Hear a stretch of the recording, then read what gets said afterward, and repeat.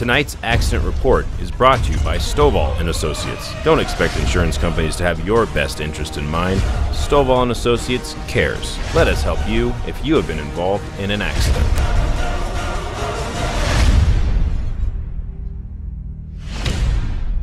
A two-vehicle accident at Bell Vista and Leslie this afternoon prompted Pahrump Valley Fire and Rescue and Nye County Sheriff's deputies to the scene. According to witnesses, the gold minivan was traveling westbound on Bell Vista when it ran the stop sign. The white Avalanche was traveling southbound on Leslie Street when the collision occurred. Apparently, the driver of the Avalanche was a former district attorney here in Nye County. The passenger of the minivan, which appears to be from California, sustained injury in this accident. They declined to be transported to a local facility.